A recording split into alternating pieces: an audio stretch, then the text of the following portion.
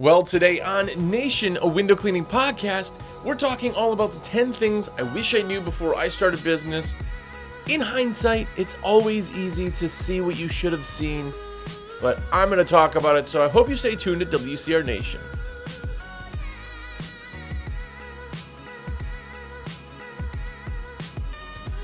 What's up, everybody? Jersey here from windowcleaner.com, and you are here. What's up? If it's your first time here, thanks for joining us. I hope you dig this podcast. There is 230 plus episodes. Go back, binge. It's hundreds of hours of content. So go back, watch it all. It's everywhere podcasts are found. Of course, YouTube also. And if you are a window cleaner at all, or do any type of window cleaning, I want to be your rep. This is the shameless plug of the show. I am a sales rep for windowcleaner.com. That's window cleaning resource. And my cell phone number is 862-312-2026. Call me, text me. I'd love to put your orders in. It doesn't cost you anything extra, and it's like a virtual high five of awesomeness. And if you just want to talk or ask questions or anything, that's my number, 862-312-2026. Check it out. And if you are new or even experienced in window cleaning, American Window Cleaner Magazine. American Window Cleaner Magazine is the absolute in window cleaning magazines. Now, some of you think, magazines are dead because it's paper and you don't have paper, everything's on. I love the feel of a real magazine. And every month you get stickers also to decorate your bucket. Not decorate, that's stupid. Just to join the brand, join the culture of window cleaning in general. It is absolutely amazing. So go get that. It's AWCMAG, American Window Cleaner Magazine. Yeah. So today we are talking about the 10 things that I wish I knew.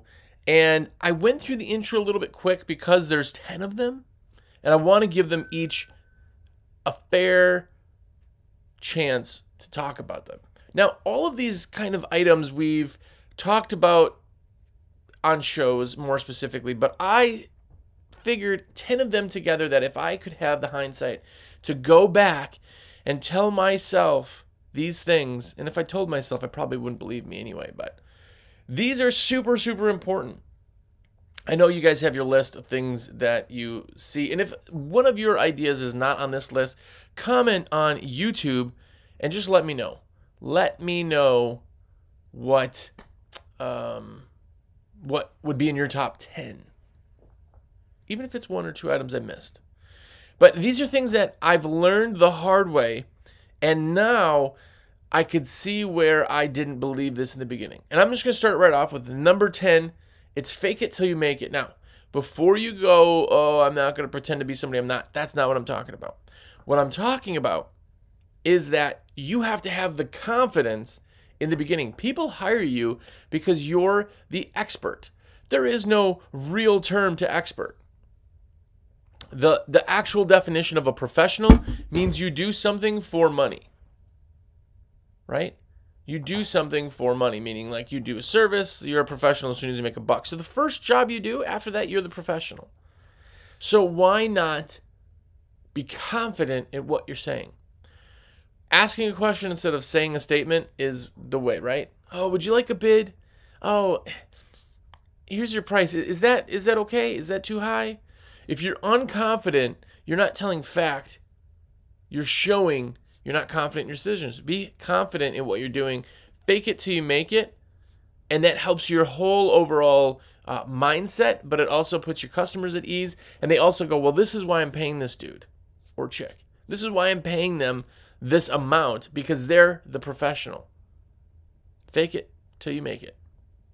Number 9 on the list is going to be focusing on taxes. Now, taxes are a 4-letter word, even though you don't really spell it with 4 letters. It's 5 letters, but nobody talks about taxes.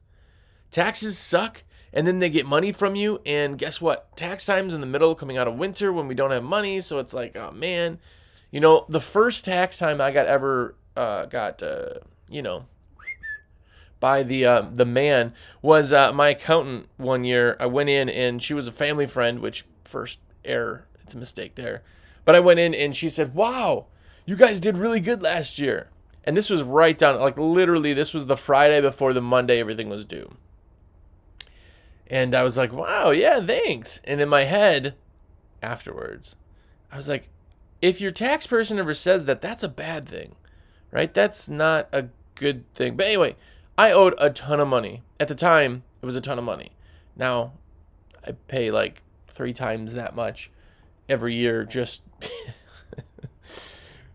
Anyway, but at the time, it was a ton of money, right? Because I was newer in business, and we didn't plan the way we were supposed to. She did zero tax prep. It was like, oh, hey, you need to pay X amount of thousands of dollars by Monday. Like, I wouldn't have been able to make payroll. It was a sucky time. And then from that, because it created pain, like a lot of just taxes in general, I just ignored it. I mean, really, we just ignore taxes. I don't do anything specific. And then when it comes to it, I'm like dreading it. And then all of a sudden, you know, for years, this is 10, 12 years ago, I was the guy who was doing extensions just because I was delaying it. Well, in an extension, you still have to pay any taxes owed by the 15th of April. Even if your extension brings you to August, you still have to pay that. So now you're getting penalized. And I was so dumb. I was so dumb. Until a few years ago, I just realized, like, you know what? If this is a pain point for me, I'm going to get an awesome tax firm, and they're going to take care of everything for me. Well, it costs money. Yeah, but the headaches and the months of stress, like the just panic and, like, you know, uneasy nights knowing tax time's coming sucks. I don't want that. So I hired a company, and I focused on taxes. I changed the way that we filed. I changed my classification, an LLC filing as an S Corp. If you don't know all that, just to give you a real brief S Corp synopsis, an S Corp, you're still an LLC, but the way you file is an S Corp. That means I pay myself a check every month, and out of that, once a quarter, I pay myself dividends. Well, your dividends are taxed at a different rate than your actual pay. So I pay myself a normal salary that I wouldn't be able to, like, you know, I'd be able to live on that, but not like as comfortable as I'd like. And then dividends, meaning how well you're doing, change every quarter. Every quarter, then I can write myself a dividends check, and I'm taxed half as much on a dividend check. And it works really, really well. It helps you save on taxes, but also in the filing. So focusing on taxes is really, really a big one. Another one that tethers off that is, as soon as I find out, by the way, this is number 7, but as soon as I found out that if I pay another firm a few $100s, which is nothing, right? That for us, if you're making $100 an hour, a $200 a month bill is 2 hours of your work. I would 100% pay somebody 2 hours of work to do something that I just don't want to do, right? There's efficiency and there is worrying about the cost. So as soon as you start paying for services, you realize there's a whole nother world that will allow you to do your job. If your job in your company is to go out there and make sales call, make sure your company's running, make sure that new work is coming in, your advertising, your marketing, your website, your everything is all up to par. Why are you spending any time doing taxes? Why are you spending any time worrying about, wealth management, or worrying about payroll, or worrying about all these other services that could be handed off to a different company? Something as simple as like Responsibid program that goes into your website. People can get quotes any time of day or night, automatically schedule, that type of thing. It's like hiring an employee to take care of that. When I hired a temp agency for employees, they handle all of that. I put 0.01% effort into that. I have to make a call when a new person comes. Everywhere down to if somebody's check is wrong, give them a call, right? Hiring out services makes your job easier. It makes what you do, I don't even want to say easier, but you can focus on what you're doing. Here's the big thing in business, to jump off the list for just a second. You have to take a look at what you do. You have to take a look at your company and what you actually do. I know you do everything. I get that. But what makes you the most amount of money? What are you doing that brings the most amount of value into your business? Now, that may be different for everybody, but you have to think about that. Right now, just think about what brings in the most amount of money or value that you do. That thing that you're thinking about, or that you may think about, or this winter you're going to brainstorm about, is what you need to focus on. If you can bring in $200 an hour worth of value by doing the marketing and the sales, that's what you need to do. You don't need to be doing a $15 an hour in value, which would be the window cleaning side. Right? Again, these are my opinions. I'm sorry. I'm just some dummy. If this is not your path, it's not your path. Don't let me change that. But if you're doing something that costs $200 or bringing $200 in value, and you stop doing that to do something else, like taxes, right? Say you take that tax side of it, or you do your payroll, or you do whatever, and all of a sudden 5 hours a week is put towards that. That's $1,000 of value. You're going to pay way less than $1,000 if you pay a company to do it, right? So why would you step over dollars to make pennies? Why would you stop doing something that's $200 in value an hour to doing something that's $15 an hour in value by cleaning the actual windows? You hire somebody to do that, right? Now you could have 100 window cleaners out there, right? You could have a accounting firm do your taxes. You could have your P&Ls, your profit and losses, your taxes, your accounting, all of that done by a firm who does it way better, way faster, way more efficient. You don't have to do anything. Don't worry about the amount you're paying them. Worry about the amount you're losing by trying to do that. If you're doing your own taxes, and I swear I'm going to move on. If you're doing your own taxes, you don't know what you're doing, right? You're missing deductions, which costs you money. You're taking 20 times longer than any accounting firm would do, right? And you're doing a worse job at it. Why are you doing that? And you're stressing yourself out. I'm telling you, these are things I wish I knew in the beginning and wish I would have implemented right away, and it would have made my 16 years in window cleaning easier, right? Pay for services. Don't look at it as an expense. Kind of. Number 7, that was number 8 actually. Number 7 is the fact that tools make you money. Now, preface this anytime I talk about stuff. Yes, I'm a sales rep. I've also owned a business longer than I've been a sales rep. So I understand business. I understand window cleaning. It's been my life for 16 years, 17, something. It's been my life for a very, very long time. Everything I've done has been surrounding myself with that. And it took me an embarrassingly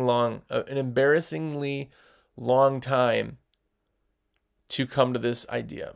Now, let me talk about leasing just as a side note. We offer leasing, which is commercial financing, right? I get it. This is not a plug for financing equipment. But when people look at that, they go, oh, I'm not going to pay. I can't pay more than the product's worth. I can't. What they're looking at it as is a TV. You buy a TV, don't finance a TV. That's dumb. Buy a TV. Because the TV is never going to make you money. It's just going to be worth less. But when you buy equipment that makes you money, it's not about what you're paying for the equipment. It's what the equipment brings in, right? The same thing happens or works for any tools, even if you buy them outright. People will look at, and I had a guy, this is more of an anomaly, but I had a guy who bought a channel for his squeegee. He could only buy a channel at the time. And he said, I bought that a couple weeks ago. Now I need a handle. That's kind of weird, but okay. Well, this is the handle I like with that one. It was like a $26 handle. The Ninja handle, actually, for a wide body. Sent it over. It's 26 bucks. So that's the one I like. Whoa, he wrote. That is way too much money. I'll have to look elsewhere. If you're griping over $26 for equipment that is going to make you $100 an hour, you do not understand business. Now, I understand everybody has a budget in the beginning. I understand you can't get blood from a turnip. I get all that. But when you get to a certain point in business, and if you don't see that the tools you buy bring you value, or that if you buy a, say, water-fed system over squeegeeing on a ladder, and it cuts the time in half, that it just doubled what you make an hour. If you don't see that, now you're working from the ground, you can possibly change some insurance that you pay because you're working with water-fed. Now you're doing jobs safer. People are able to do more work in a day because they don't get as fatigued as trying to carry ladders. You don't have injuries from rotator cuffs or slips or any of that stuff. If you don't see the value that your equipment brings, you got to just look at it a little closer. Buy good equipment. Buy good equipment. Now, there's some stuff out there that may suck, that may be expensive. Don't just buy it because it's expensive, but don't focus on the price as much as you do now.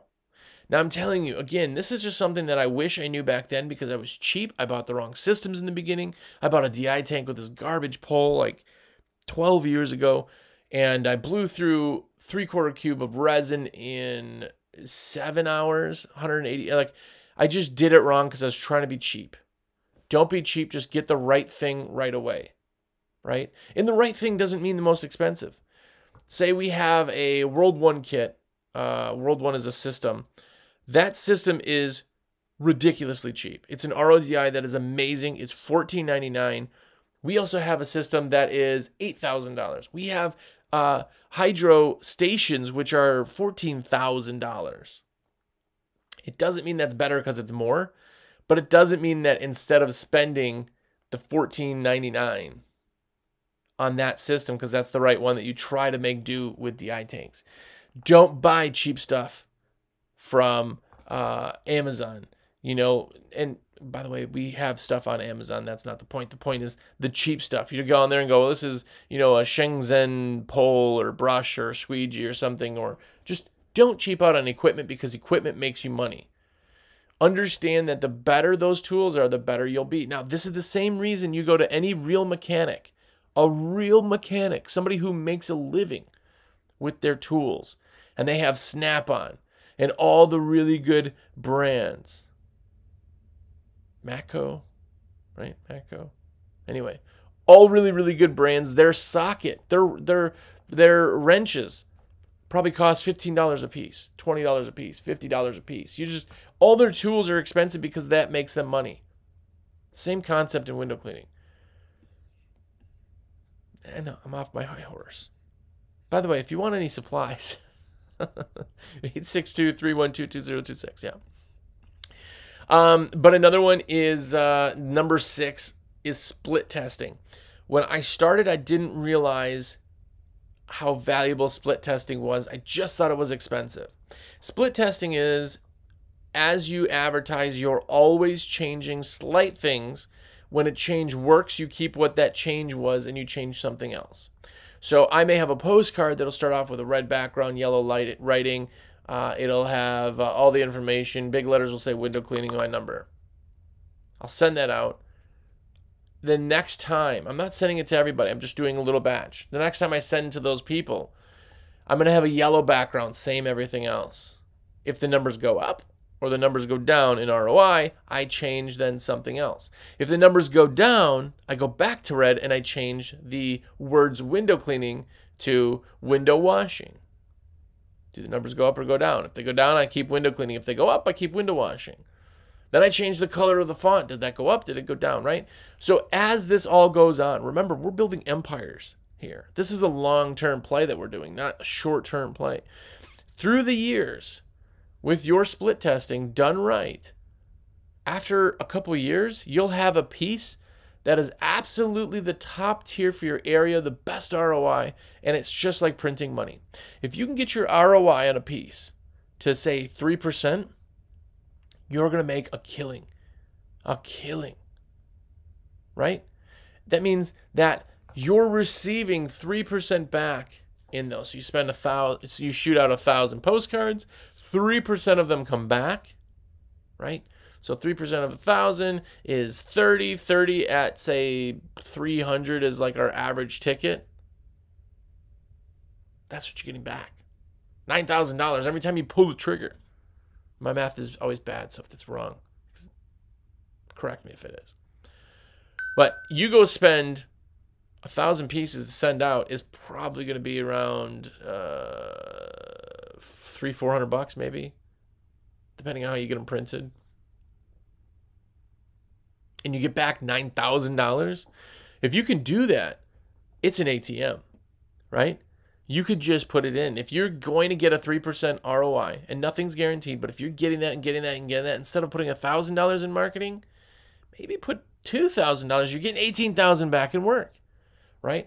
As you split test, the piece gets better and better and better and more tailored and better, and you eventually find the holy grail of advertising. Once you get there, everything changes as far as your ROI. Split testing does not cost you money. It makes you money. Split test the heck out of everything. The number 5 thing on our list is branding. Branding, you have to understand you're not McDonald's. No one is going to see your logo and go, I know exactly who they are, unless they use you all the time, and even then they probably don't care. So don't understand that your branding will ever be to that game, but the branding still has to convey the message and the professional side of things. So everything needs to be branded the exact same. You got a shirt, brand it. The exact same logo, style, everything as everything else. Don't use Comic Sans as your logo, or don't use clip art. Spend some time to get a logo. It's so cheap to get good logos nowadays, but put that on everything and across the board. If you are using the typical kind of window cleaning, deep blue background with the water drops, if that's your thing that you like, make sure that that is on every piece that you do. That's your letterhead, your envelopes, your business card, your website, your flyers, door hangers, exactly the same logo. Now, here's what you do to make this happen the best is create one piece, or have someone create one piece. Have somebody create one piece that's very large and very high res, right? We're talking about a big sheet, say 8.5 by 11 for an ad, right? Or something along that lines. And then you're using that as a template for everything else. You shrink it down for door hangers, change the information. You make it larger for postcards, change the information. You make it narrow for envelopes, you change the information. But everything branded at the exact same time will allow people to understand and connect. They'll get familiar even when you're not the McDonald's. Branding is more important than you think. Number 4 on the list of the top 10 things I wish I knew was the difference between active and passive advertising and marketing. Active means you're going there. Active means you got your rifle, you're going deer hunting, you go into the woods and you go look for deer. Right? They're crossing and making, they're walking around, you're walking around. It doubles your chances, probably even more because you can specifically see what's going on. Passive means you're just sitting there. I could technically sit here in my window of my bedroom with a gun, completely illegal, of course, and wait for a deer to come. More than likely, it's not going to happen, but if it did, I'd be there. If I was there at the right time, hey, I get a deer. But the difference between the two is that one is harder and more work, but you get a higher yield. Passive is a lot easier to do, and you just wait for it, right? Passive is having a great website. Active is the SEO for the website. You have to have both pieces, but you can't just go off of one. I know a lot of people out there, again, no harm, no foul if it's you, but I know a lot of people who are like, you know what, I don't call my customers. I don't do the dentist reschedule. I don't do any of that. You know what? When they're ready, they'll call me. Cool. Like, again, you can't do it wrong. It's your business. But that's not the way to do things. Your business is extremely smaller than what it would be if you were doing active and passive. Active advertising, going out there getting people, right? Active is sending out postcards. Active is doing Facebook promotions, Instagram promotions. Active is SEO work. By the way, Justin Monk SEO, amazing company. Coming up to the season where that kind of thing's getting back into play.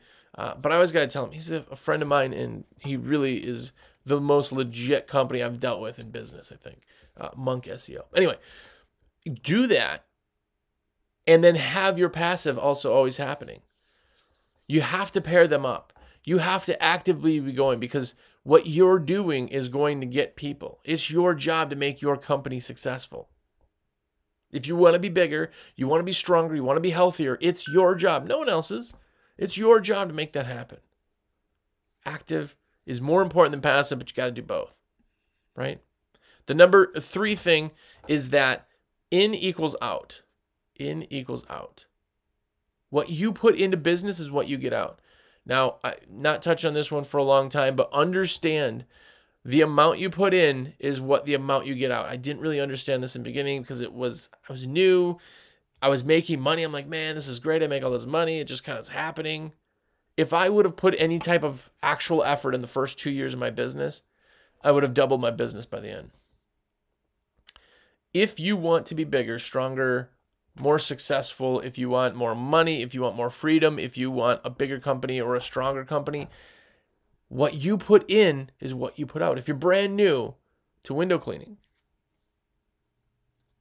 right now is the decision you can make. Work 8 hours a day, even if you don't have 8 hours of work to do. You can find things to do. Doing marketing, right? Putting your website out there, just giving people your information, doing free advertising. You can work 8 hours a day, even if you don't have 8 hours of work. What you put in is what you get out, I promise you. The number 2 thing that I wish I knew was advertising when you're busy. Only advertise when you're busy. Strike while the iron's hot. No one in the middle of winter, in the middle of a snowstorm is going, I want window cleaning. Even if you said, hey, I'll give you this window cleaning for $1. It's the concept I always give you. If you're a vegan, right? If you're a vegan, there is no price that I can give you for a cheeseburger that you'll buy. It's not the time. You're not the audience. It's not going to sell no matter what the price is. So advertise when you're busy. As soon as it gets busy this spring, have everything in line. As soon as the light switch flips, advertise everything you have. Everything.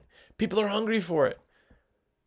If I got a cheeseburger and it's dinner time and I'm talking to people who are starving and they need something, I don't have to discount my price. I don't have to give you a sailor special. All I got to do is show you a billboard with a juicy cheeseburger and a big old golden M. And it drives people to go buy it.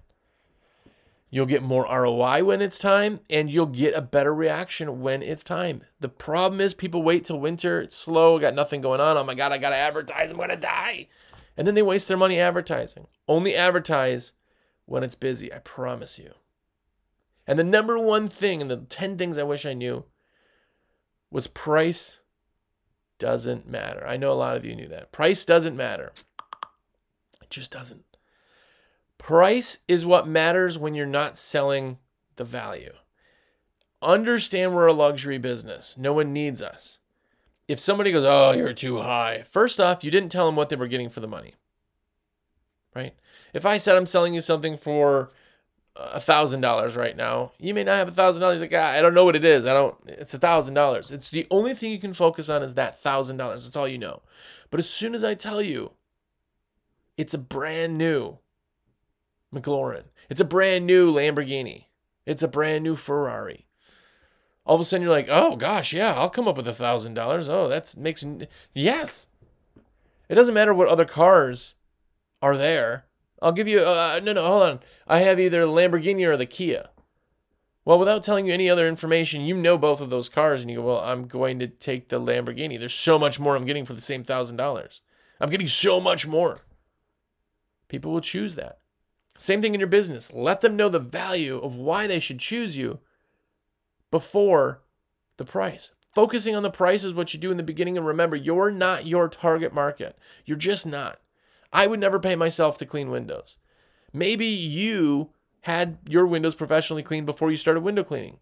If you did, comment, because that's amazing. But I've never met anybody like that. I'm not my target market. So when I put together proposals, I've submitted proposals in the six-figure range. I've done contracts for $100,000, right? I would not pay that myself. I'm not paying $100,000 for windows to be cleaned, right? I'm not paying $100,000 for trucks to be washed, or I'm not paying, $10,000 for a roof to be cleaned. Well, I also don't own a $3 million house on the ocean. That person's going to pay $10,000 to get their house and siding washed, or their house and more than likely stucco washed, right? You're not your target market. Don't focus on price. You're not who you're supposed to compete and advertise to. You're just not. Whew. We're a little long. I apologize, but we did it. 10 things. Normally I don't go 10 things, but anyway, if you liked it and you're like, hey, I want to know more about my business, be awesome, or go to WCMAG.com and get a subscription, please. That sounded more beggy than it meant to, but do it. It's an awesome magazine. Not only is it my magazine that it would be a high five to see more of you subscribing, but it's absolutely amazing. And I'm super, super proud of everybody that's in that magazine, everything that it stands for and it does. It's really great. So definitely go do that, awcmag.com. Do it for me. And if you need supplies, shameless plug number 2, call me, 862-312-2026. Yes, that's my cell phone. Yes, I text. Put it all in your cart and be like, yo, Jersey, it's in my cart. Put it in. I would love to do that. It costs you nothing extra, and I get cheddar for it, so that's the way to do it. But either way, until next week, go listen to this episode again. There's a lot of info in there. Hopefully you take it to heart. Change a few of those things if you're not already, and I promise you things will get more amazing in 2022. But either way, until next week, go out there and be epic.